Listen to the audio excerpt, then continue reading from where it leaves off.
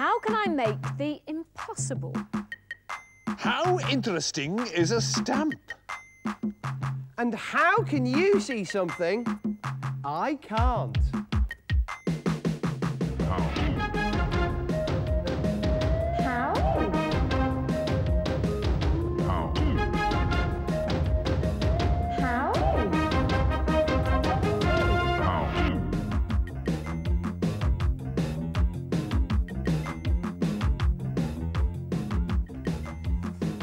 How? How can a fly stop a train? It can't possibly do that, Fred, because it's only little and the train's big. Yeah, impossible. It's a mass differential. A train would hit a fly and just flatten it. So you say 10p says a fly can't stop a train? Definitely easiest 10p ever. Yeah. This one. Okay, picture the scene. Yeah.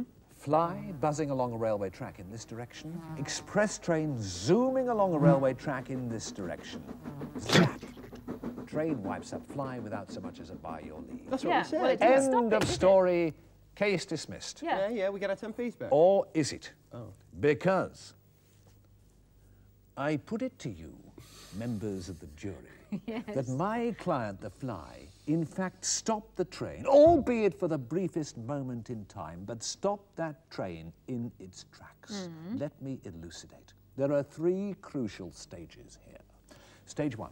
My client, the fly, travelling along the railway track in this direction. Stage 3, my client, the fly, travelling along the railway track in this direction, attached to the front of the train. Yes. What's stage 2 then? Stage 2, my client, the fly, travelling neither in this direction nor in that direction. In other words, my client, the fly, had stopped in order to change direction. And at the precise moment he became attached to the front of the train to change direction, he stopped. Therefore, if he stopped, then the train must also because they're attached to each other. Because they're attached to each other. That is how a fly stops a train. Amazing, Fred. That really is Complete and utter nonsense, of course. I mean, utterly stupid. Fancy the pair of you thinking the train would have stopped. The moment the train hits the fly, just simply carries on like that. The whole thing's a complete, delicious paradox. That's an expensive paradox, that, Fred. How can you see something that I can't? Carol, tell me what you can see on these glasses. I can see Bart Simpson on one side. Okay, Fred. Words saying no way, dude. On the other side. What do you see then? Well, what would you expect me to see on the The other other side? way around. Yeah, the design the other way around. Not so. Look at that. Ordinary sunglasses. Clear, dark sunglasses. Okay, here's another example for you.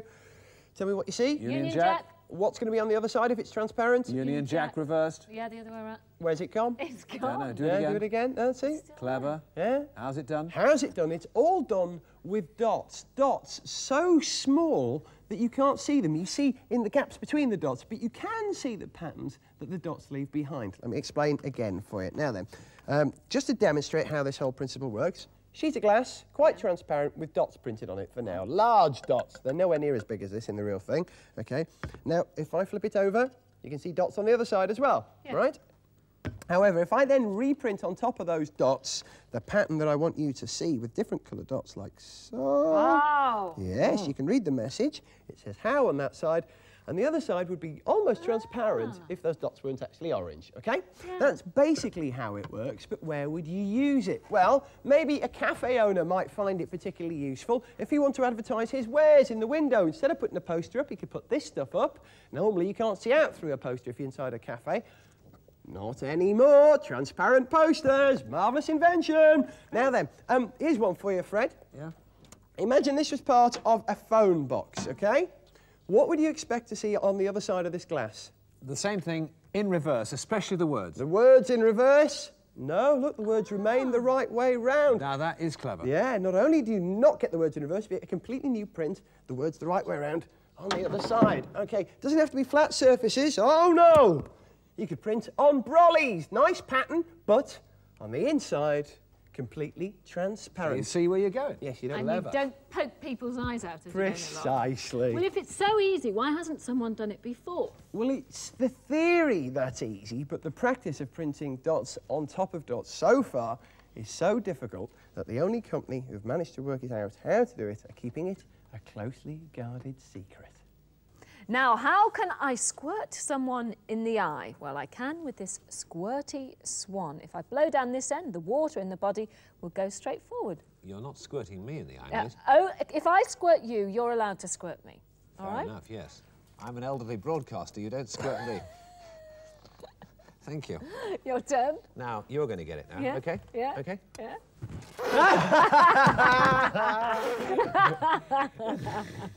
How does that happen? Well, I'm not going to give you the answer now, but I'm going to introduce you to the man who designs and makes these things. He is a master craftsman. Ed Eigelhart, master glassblower. I want you to show us how to make a squirty swan. Well, it's very fortunate because that's what I'm in the middle of doing. Well, there's a coincidence. Now, what are you doing first of all? Warming up one end of this section of tubing. Yeah. And because it's only the one end, that's where the body of the piece will be. Do you want to blow this? What, blow the body? Yeah. Will you help me? Yeah, well, I'll hand it to You- you. okay, I'll you keep on hold it. holding it, but All you right, just blow when I say. And All you don't need blow is any my harder. puff. If I say whoa, back off, okay? A little more, a little more. Come on a bit harder. That's enough. Perfect. Perfect. Hey. It was nothing, Ed. You could, well, it is nothing, but you could do it. Thank you. Now Okay, we'll- so what's the next bit? The next bit is to get the neck. And the neck obviously has to be longer than this, so we're Yeah. going to have to stretch it. Right. And I'll stretch it and bend it, more or less one right after the other. And that ensures that we get a smooth curve. Do you feel that it's just about the right temperature? Or? Yeah, well, I can feel how soft it's getting by how little connection there is between the two ends that I'm holding on to. And I can also see, because there's quite a lot of light coming off the glass when it's hot. You can see the glow. So you're just letting that So drop that, yeah, down you let under it gravity? get longer, Yeah. and then you just pick up a bend. Now, And why you do you give it a carry little- on blowing there? Well, just to keep it from collapsing down. You know, So when that the something water goes can around. go through. Yeah, yeah. There you go. Okay, wonderful. Well, now we've got the swan shape, which is very similar to the one we were using over at the table. But the secret of this is Yet to come. We have to put a hole in the back we of the have head. to put a little hole, and that is the hole there at the Yep, back of that's the head. it. Now, this is how. Don't you drill it? No, no. It's far too long. Hmm. Just warm it up. And blow a little. It's brilliant. Why did it just burst there then? Because you'd Because melted that's the it only down? place where it was hot. So that was the weakest point in the glass. It was the softest point. Excellent. All right, well, now we have the squirty swan. You obviously let that cool down Aye. and cut the ends off. Mm-hmm. But why is it that sometimes it squirts somebody else and sometimes it squirts yourself? It's all in how Explain you it hold to it. me. Okay. Right? Now, we know this is the secret hole, right? It's very secret if you got your thumb over end of it. Right. Because now there's only two holes. And if I blow in this end, water goes out that Yeah, way. yes, thank Right? you. Yes. But somebody else holding on to it might be afraid to hold it by its neck, and so they may hold it by its body. And it squirts them. Fantastic. So- Ed Eigelhart, thank you very much indeed. Hey, you're and welcome. that is how you can squirt someone in the eye.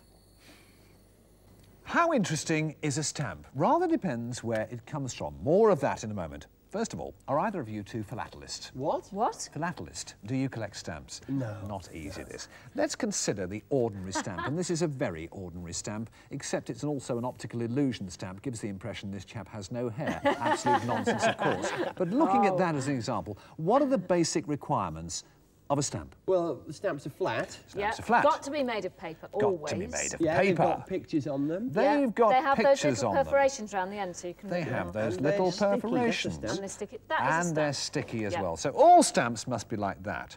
Well, mostly, of course, they are, except when it comes to stamps from Bhutan. Where? Bhutan in the Himalayas, the realm of the dragon, a very exotic and beautiful land, rarely visited by foreigners, but a place with a quite fascinating stamp industry. Allow me to consult Fred's stamp album. Inside here, some real treasures. Now, in Bhutan, they do what you might call conventional stamps, such as this one of Gaza, who goes down very well in downtown Thimphu, the capital of Bhutan. But in other respects, stamps from Bhutan really do break the mould. Take a look at these, made of plastic, and they are actually raised. One here of Gandhi, John F. Kennedy, Winston Churchill. And if I tilt them over, you can in fact see that they are raised. They're not flat, are they? They are not flat. So we've dismiss that part They're of not the made of paper proceedings. either. And not made of paper. And nor, indeed, are these. To celebrate the steel industry in Bhutan, these stamps are made of metal. Really? Yes. That's fantastic. What else did you want to say? Yeah, Well, they're perforations. Perforations. These stamps don't have any perforations, do they? Celebrating the Those are space industry great. and holographic as well. Not a perforation in sight. All these stamps have had pictures on them. Ah, except these. These are discs, and they actually play. Listen.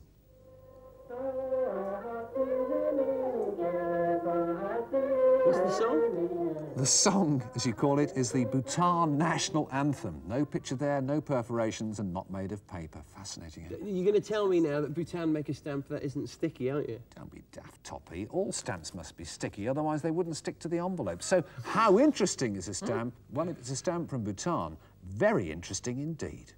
Very, very interesting. How do you soothe a sting? I'm talking about wasp and bee stings. Carol? You get some cream from the chemist and you put it on. No, the best thing, the good old-fashioned remedies, bicarb of soda or vinegar. I can never remember which. You're right, Fred. You remembered well. Bicarbonate of soda and vinegar, but how does it work? Well, wasp stings are very, very alkali, OK? And too much alkali on your skin hurts. Bee stings are very, very acid. Too much acid on your skin hurts. Because if you look at this scale, you have the two opposites, acid at one end, alkali at the other, and skin is somewhere nice and neutral in the middle. So what you want to do is add the opposite to bring it back to neutral, to soothe the sting. And this is how it works. Now then, in here, I've got some bicarbonate of soda. Now, to prove, let's see, that this bicarbonate of soda should be very alkali. Now, I shall prove that by putting in litmus paper. If it turns blue or green, then it's very alkali. Look at that. Yeah. Yep, definitely alkali. OK, so if you were to add bicarbonate of soda to a bee sting, it would neutralise it. What about your vinegar? Vinegar, well, let's have a look. I've got some vinegar in a jar here. If I add my litmus paper to this vinegar, it should turn red, proving that it's acid. Oh, yeah. There it is. Right, so what happens if you add opposites together, the alkali and the acid? Watch what happens. That's the action of neutralisation. OK, and that's what you want to do to your skin. But how do you remember which is which? Which do you put on which? Well, it's actually very, very simple. Bicarbonate of soda goes on a bee sting. B for bee. B for bee, yeah. yes. What about the vinegar? And vinegar goes on a wasp sting.